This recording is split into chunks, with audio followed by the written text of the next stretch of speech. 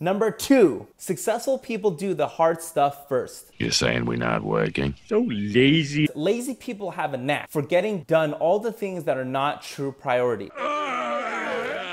And I never really realized it, but that's true. It's true. When I first got into video social marketing, we would make videos, we would always work on the hard videos first. They were hard because they took more time. So we never wanted to work on the easy videos first because we realized we better work on the hard stuff first because who knows how long it's really gonna take. Then the easy stuff, we know we can bust that out. Anytime you have the opportunity,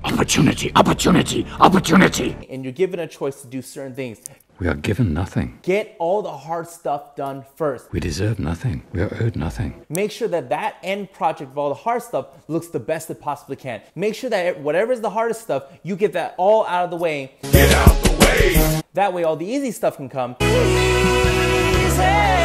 And then life gets easier.